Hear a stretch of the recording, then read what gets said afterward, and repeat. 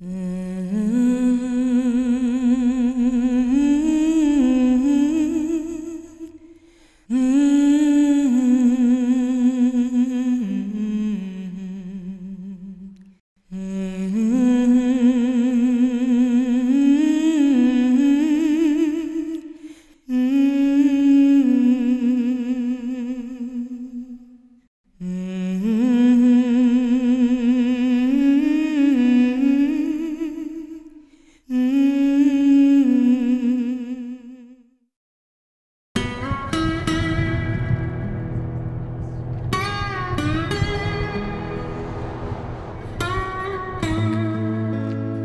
was homeless for 4 years.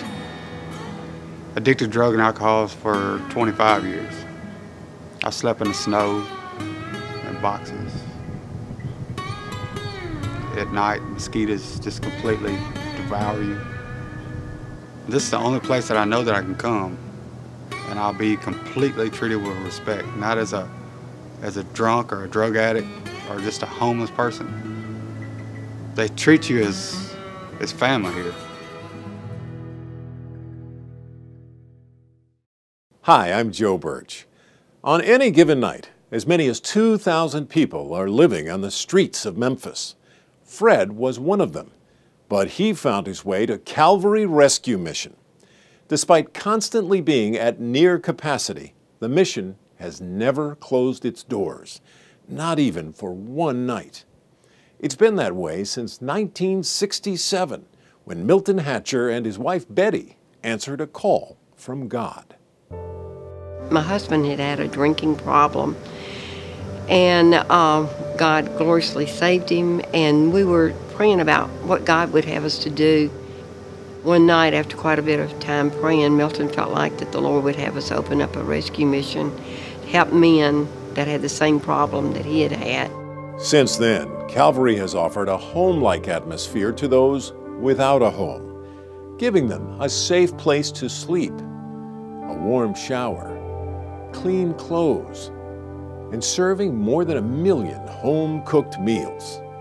We're doing these things because the Lord says they need to be done, and He goes on to say that that's really one of the signs of being a Christian, is that you're going to help other people, and when you help other people, you're helping Him. Genesis chapter 22, sometime later. Every night, the gospel is presented in a chapel service. God is spirit.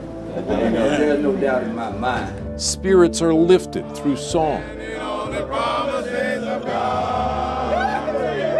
Over the years, some 25,000 men have accepted Jesus Christ as Savior, and the number grows each night. Our primary goal at Calvary is to see men come to know Jesus Christ as their Lord and Savior. When a man meets the Lord face to face and has to make a decision about it and commits to some spirituality in his life, he's able to overcome a lot of things that he couldn't necessarily overcome any other way. All this is carried out with a loving, caring, Christ-like spirit. The men say,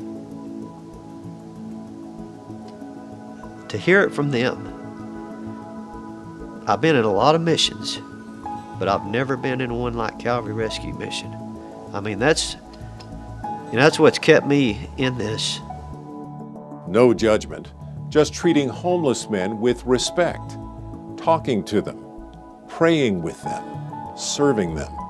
It makes all the difference, and it works.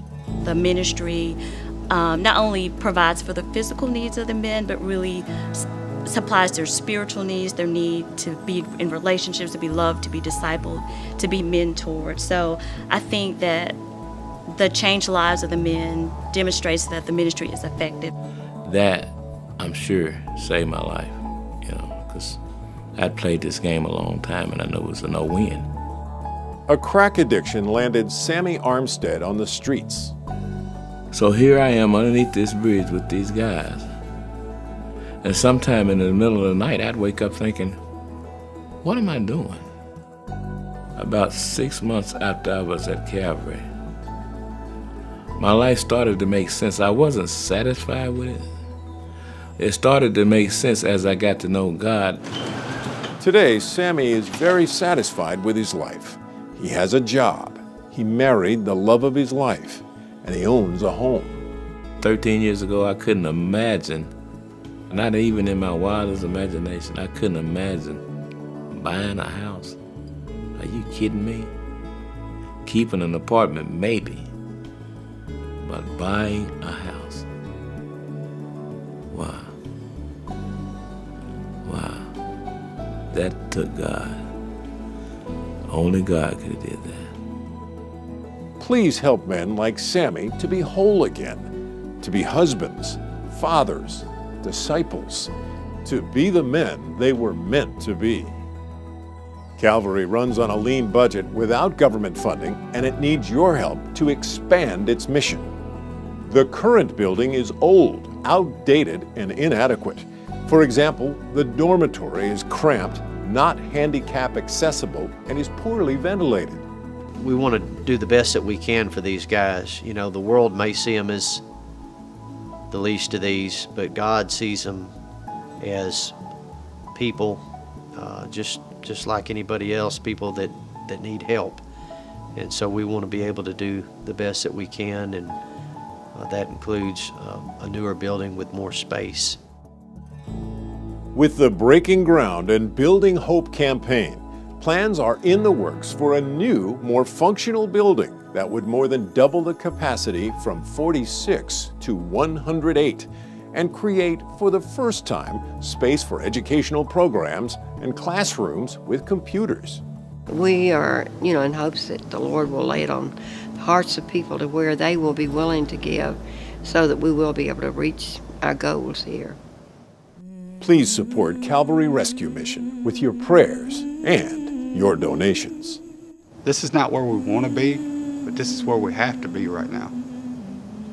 And for this to be, for them to help like they do, and make it feel like a home as much as possible, it gives us hope.